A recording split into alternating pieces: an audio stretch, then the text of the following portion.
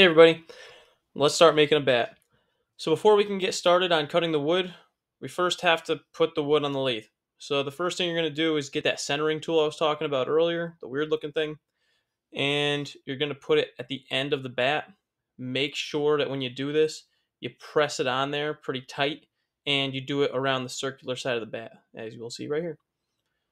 So if there's any edges like right here, you want to try to avoid those. Press against the bat, make a line, do a second one, you'll get an X. X marks the spot. I don't trust it, so I always go right between the two and do an extra line.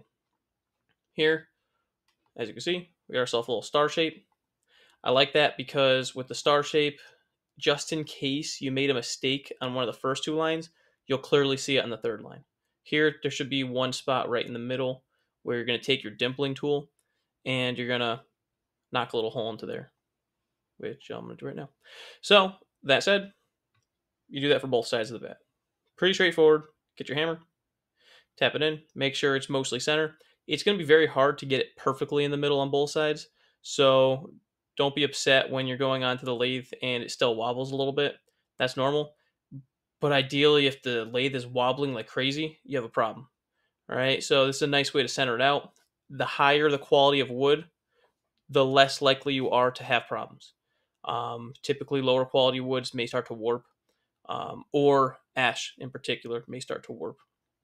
So let's see what it looks like on the lathe. So now that we're on the lathe, when you start to spin it, you may notice that it starts to wobble a little bit.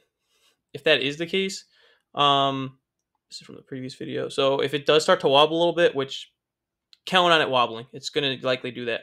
Just grab your rough gouging tool and just smooth it out. So you're just going to cut away a little bit at it just to help center this whole piece of wood out so it's nice and smooth all the way around. So as you're going to see, I'm doing this and I'm going to continue to do it all the way down the bat just so that we have a nice smooth bat all the way around. The more wobbles you have, the less likely your bat is going to be perfectly straight, and that does not mean that when you're done, you're going to have a lopsided bat. That won't happen. What will happen is your measurements are going to get screwed up. So for example, in the past, I've had a little wobble to my bat or to the billet while I was cutting it. And when I was on the handle, it wobbled a little bit. No big deal. Kind of muscled through it. Didn't care too much. When I was done with the bat, the handle was a 1/16 of an inch off. That doesn't sound like much, but when it comes to a handle that's supposed to be 15/16 of an inch, it makes a pretty huge difference. And the person I made it for, one of my friends, he held the bat and was just like, "Whoa, what happened here?" And if you look at it, it just looked crazy. It looked kind of like a, I don't even know really what to talk about, how to describe it. It was weird looking. The handle was way too thin, and the bat was completely unbalanced. So my point is, try to avoid the wobble. Get rid of it while you can, and you're going to be good. So now we have our billet on the lathe.